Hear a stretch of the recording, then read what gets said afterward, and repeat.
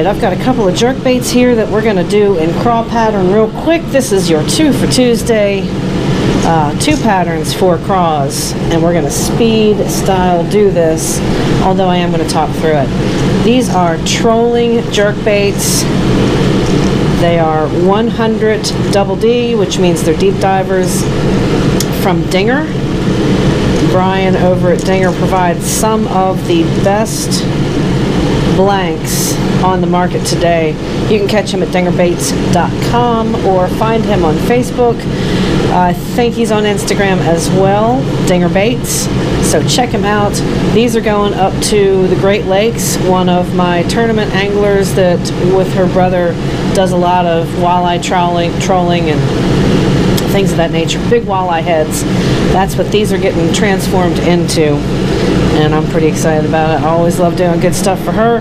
Tina, these are coming out to you. We're getting started on that. I also have some other stuff that's in the pipe. This is going to be a full-blown spray session on these ruckuses, but for the 2 for Tuesday, we're going to concentrate on these 2 into crawl patterns. So I have got just a little bit of Createx Maui Blue with a white prime. It's just an opaque white prime. The thing about white primes is that they're a little bit chalky, so sometimes I'll mix them up. This is what I'm using today. It is part Createx, part Wicked, and part Jacquard acid-free permanent opaque white. I find that if I do it's basically one part to form the 3, so a third. I find that when I mix them together for the white primer, I just get a much smoother run out of my airbrush.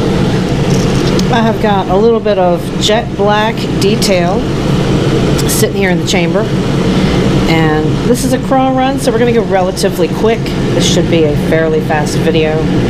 Make sure that my pressure's down. I keep when I'm doing base crawl on a stencil. This is a hand cut stencil, same one I've been using for a while, kind of a signature stencil. I can usually run through this pretty quick, and I'll get the hood of this crawl helmet on first, and basically all I'm doing is just running this against this part of the stencil here, so it's not a whole lot of overspray. And then I'll come back to the other part, which is this right here, and from the back to the front, just to refresh you guys, if it's been a while since you've done a crawl, or if you're new to making crawl patterns, I always come back down towards the head.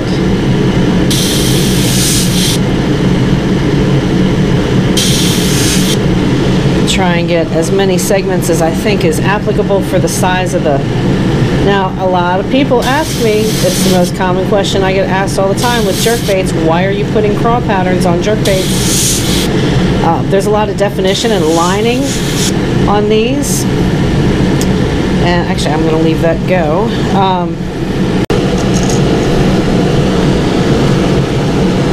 So on walleye patterns, it really isn't as critical.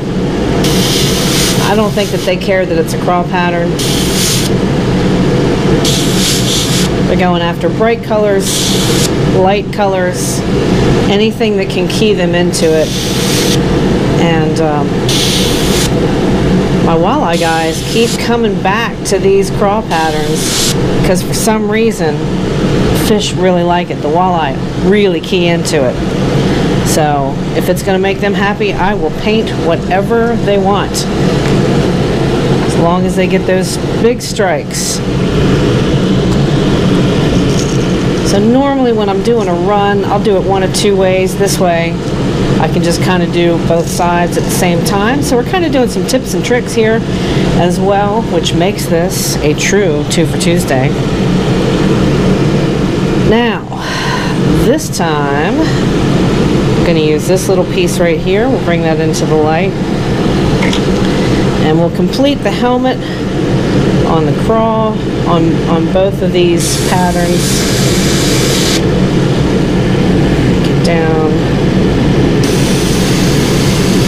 Get down on it.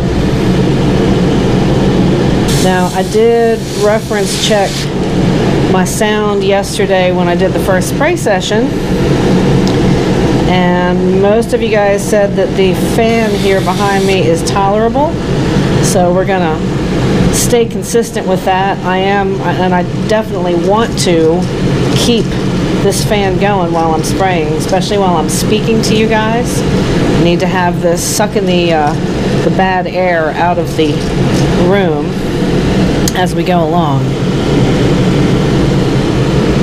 We're going to flip this over to this side, do the same thing. Just run that helmet.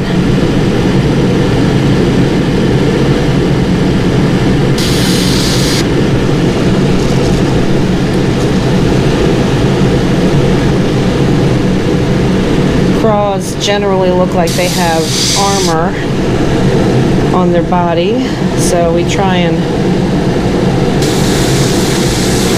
match that up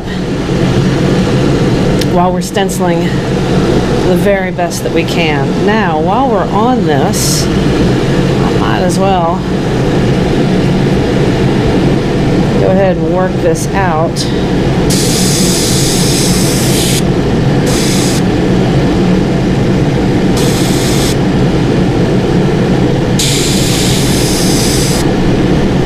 Just run this stencil down the side here. And this is where we'll finish 2 at a time. You can see it's getting that really good muted detail. You want to spray light enough to where you're not just dumping a bunch of black paint on there. You want it to act more as shading and less as a defined line. At least that works for me. Might be something different for you. But what I can do is just show you how I do it. And then take whatever knowledge you can apply to your manner of spraying and do it your way. There are lots and lots and lots of really kick-ass crawl patterns out there. And I am a big fan of all you guys' work. Whether you're beginners or intermediates, it's always rewarding for me to get those Instagram pictures and videos. I get lots of them from you guys, and it just makes me happy. You guys are trying different stuff. The best recommendations that I can make for you guys is just to think outside of your comfort zone. Work outside of your comfort zone. If you kind of get caught, sorry, I know that was probably really noisy. I had to adjust the camera down so that you guys can actually see what I'm doing. I'm realizing that when my camera goes off, there we go. Hopefully you guys are in frame. We'll know when I edit. But when you guys are trying new stuff out, that's really when you'll kind of get off of that plateau and become the airbrush artist you were meant to be.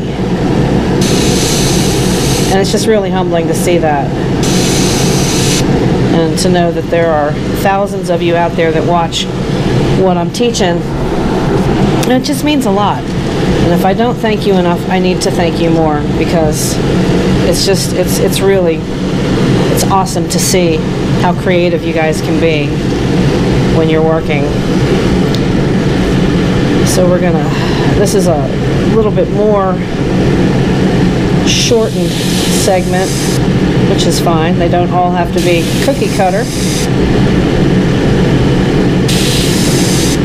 I actually like it when they're not. Just real light trigger spray. That's how you want to lay the pattern down. At least that's how I do it. Come down. And I'm about due for a new pattern. Cut some different stencils for 2021. I just use these until I can't use them anymore, and then I cut new ones. That's usually the way it goes, which is fine.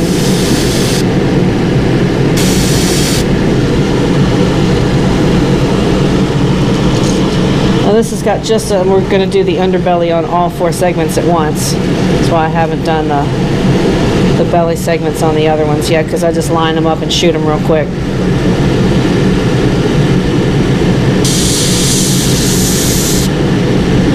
And I generally, and you guys might find this too, I generally have better control on one side than I do on the other. I feel like I'm shooting across my body on my weaker side, which is why I try and force myself to spray with both hands on occasion, and that kind of gets me out of my comfort zone.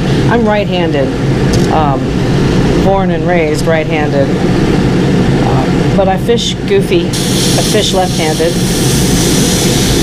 My bait casters are all lefties, and the spinning reels are, I hold them in my right hand. I throw right-handed, catch left-handed. That makes sense. And my ball glove is on my left hand. That's all. If I'm rambling, it's because it's Monday morning. Monday.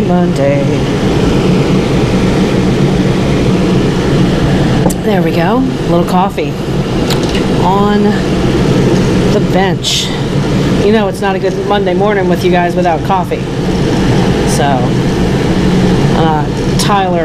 Bullshad Tyler is in the back of the house doing his thing with Bullshad swim baits. Him and Jess are here this morning. Mike has not gotten here as of yet, but he usually does a lot of office work at home. It's the power of technology. So I'm just kind of running this through, talking to you guys while I do it, putting these belly segments in. Nice, simple pattern. And the rule of thumb here, folks, if you guys recall, I'm sure you guys have seen me do craws before, although I don't do them as often anymore. Working with swim baits, there's just not a whole lot of cause for craw. So it's something I miss doing. But going back to the rule of thumb, I'm not wandering too far here. You want to spray more on the stencil itself and less onto the bait. It just comes out a little cleaner that way. You get less overspray. Just get a real nice, and it looks like you got shading on there, and we can go back and do extra shading too. For example, if you wanted to put a little bit of shading in the middle here, let's see if you guys can see this with me. You just run that black up the middle of the belly.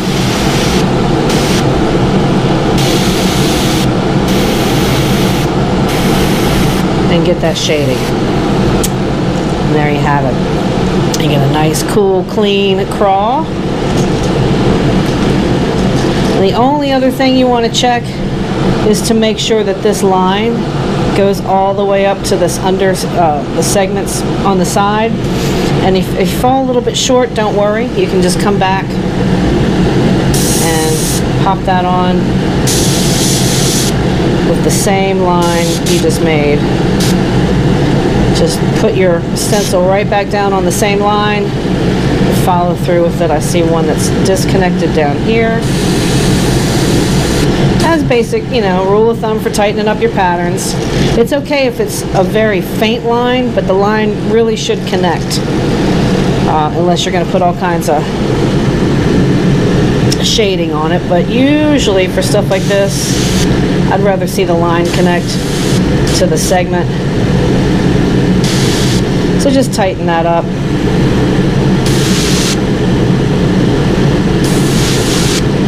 But yeah, just I can't, it's been a while, you know, since I've kind of jumped over to the swim bait game. It's been a while since I've done stuff with blanks, and I'm not 100% out of the blank business. I still have long time clients that I'm going to be catering to. Jekyll Baits is transforming as well, which is really cool. It kind of keeps you from getting stagnant. You don't want to get stagnant. but less blanks and more brand names and more innovative, creative type adventures. So that's pretty much it. Brian's eyes come with these baits. It's the way he gets them from the factory for him, and it's the way he sells them, which is another thing that I love about Brian. Some companies that redistribute the blanks don't always redistribute the eyes. Brian is always good about making sure you have the right amount of eyes for the baits that you get. So that, ladies and gentlemen, is just a quick take on 4 out of 14 trolling patterns that my friend Tina is going to be getting and fishing with on the Great Lakes once she goes through that hard water thaw. So thanks very much as always for watching, hanging out with me. If you have any questions, comments, keep at them. I am back to the point where I can answer you guys on a regular basis. Again, thank you so much for being a part of this channel.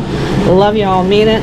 I will see you guys on the Ruckus River to Sea spray session tomorrow. Cheers and happy casting from Jekyll Baits.